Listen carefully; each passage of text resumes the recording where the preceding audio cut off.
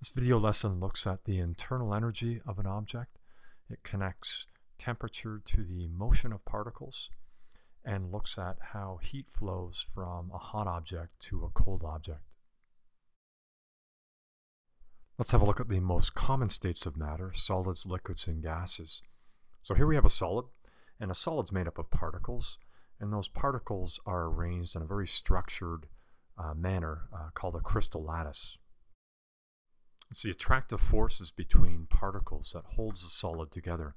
Move one particle and the adjacent particles get tugged and pulled. It's the strong attraction between particles of a solid that give the solid its fixed shape and volume. A liquid too is made up of particles, and its particles are attracted to one another, but not as strongly as a solid. Turn a glass of water on its side and its particles rotate about each other to form a new surface parallel to the ground. We can see its shape can change, but its volume stays the same. Here we have a gas contained in a vessel with a valve between the two chambers. Gas particles are in blue, and there's a very weak, if not zero, attractive force between gas molecules, and that gives them the ability to move or translate inside the chamber. So you can see the red arrow showing the gas molecules are moving in a random motion. Open up the valve and the gas diffuses to the other chamber. The volume of the gas is increased. In fact, the volume of a gas is simply the volume of the container that contains it. And gases have no fixed shape and volume. Let's examine the motion of the particles. We saw that in the solid, which has the strongest attractive forces, particles in the solid have the least ability or the lowest freedom to move. Solid particles can only vibrate, whereas liquid particles can vibrate and rotate. And that's what gave the liquid's ability to change its surface when you rotated the glass of water. With the absence of an attractive force between particles in a gas, the particles are now able to translate or move freely. In this simulation, we're looking at a solid block of neon. And so you can see the motion of the neon particles. They're vibrating back and forth. This is at a very low temperature, 13 Kelvin. More on the Kelvin scale later, but room temperature is about 300 Kelvin. Now here's oxygen solid at 31 Kelvin. Again, vibration of the particles. And water in its solid form at 157 Kelvin. Again, able to vibrate, but not rotate nor translate. Let's have a look at the liquids. So here we're looking at liquid neon, and you can see that the particles are able to rotate about each other. In fact, this liquid surface should extend horizontally right across the cylinder here.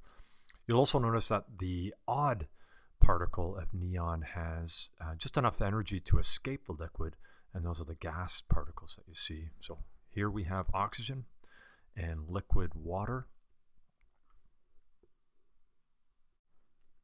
And then gases. So now particles so far apart, there's, for all intents and purposes, there's zero attractive force between them, and this is gaseous water. Again, able to translate, rotate, and of course vibrate. And they bounce off container walls.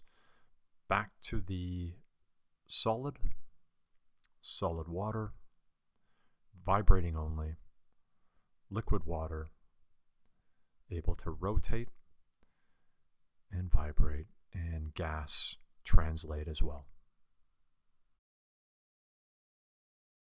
What happens when you bring a hot object near a cold object? So here we have a hot solid and a cooler liquid. So let's drop the hot solid into the cold liquid. The particles of the hot solid actually come in contact with the particles of the cold liquid at the surface, and they bang into each other, much like the cart collisions we examined in the mechanics unit. Hot, fast-moving red particle slows down. Slow-moving cold particle, blue, speeds up. Eventually, these objects will come to the same temperature called thermal equilibrium. But what is temperature? It's simply the measurement of, or measure of, the motion of the particles in the object. Since the faster moving particles slow down and the slower moving particles speed up, heat, thermal energy, flows from the hot object to the cold object. Consider the example where we're pushing a box along the ground. It goes or displaces a displacement S, and we're pushing it with constant force F. If the box moves at constant velocity, we know there must be an equal and opposite force, the force of friction in this case, opposing the applied force. Well, we know the box is moving and therefore it has kinetic energy, bulk kinetic energy, but we also know that the particles that make up the box are moving. So we look at something called the internal energy, which considers the energy of the particles that make up the object. So the internal energy of the box is the sum of the average kinetic energy of the box's particles, and we have to add on the molecular potential energy, and that has to do with the arrangement of the particles that make up the box. Let's have a closer look at molecular potential energy, also called intermolecular potential energy. So imagine holding a ball above the ground. How high I hold it above the ground will dictate how much gravitational potential energy is stored in the ball. Raise the ball to a new position, position 2, and its gravitational potential energy increases. In fact, the distance between the ball and the Earth dictates the gravitational potential energy. The greater the distance, the greater the potential energy. This is very much the same story at the particle level. There's an attractive force between particles, and you can think of it as a spring, an imaginary spring between particles. As you stretch those particles apart, there's more and more energy stored in that spring. To get those particles farther apart, you have to apply a force through a displacement. You have to do work on the particles. And that's why the potential energy in the particle arrangement increases. So in general, solid particles will have less intermolecular potential energy than liquid particles, and less yet than gas particles.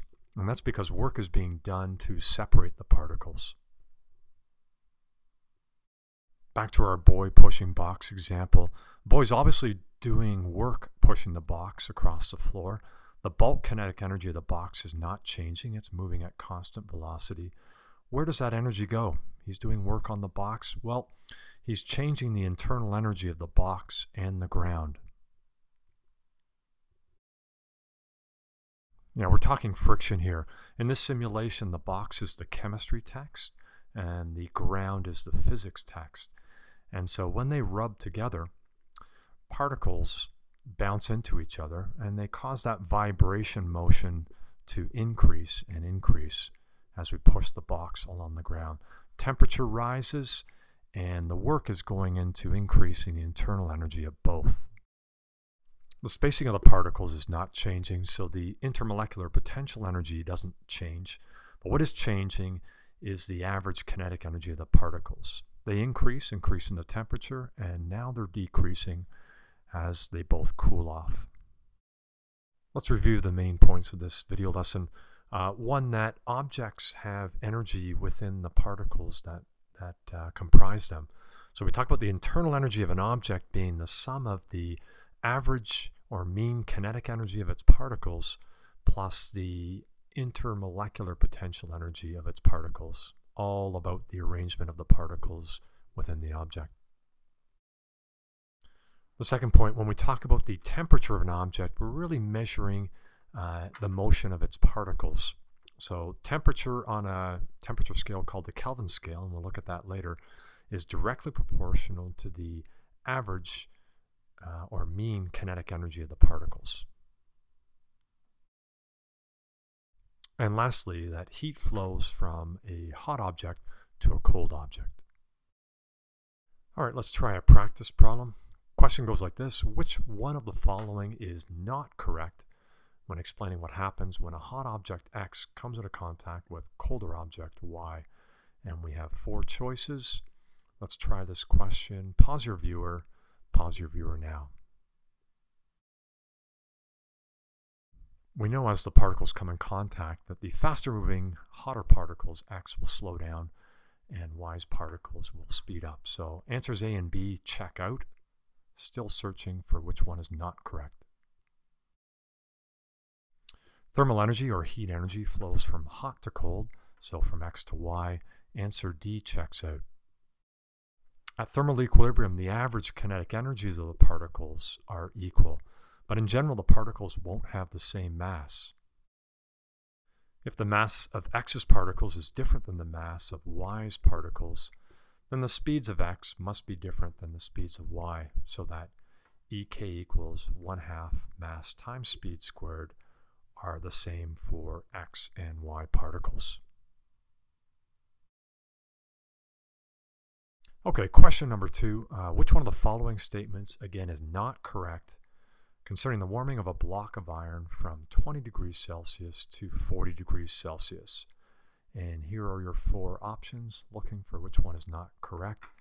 Pause your viewers and try this question.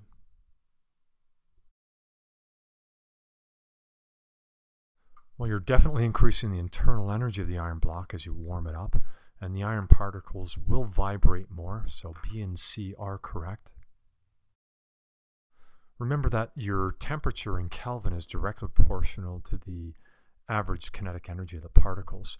So if you're doubling your temperature, this doubling of temperature is in degrees Celsius. So answer A is actually not correct because the average kinetic energy of the iron particles is not going to be doubled, simply because your doubling here is in degrees Celsius, not Kelvin. Let's see why D is also correct. There is no change in spacing of the particles. You're not melting the iron. You're not increasing the particle spacing. So the molecular potential energy of the particles in the block also stays constant, does not change. D is also correct. Answer is A.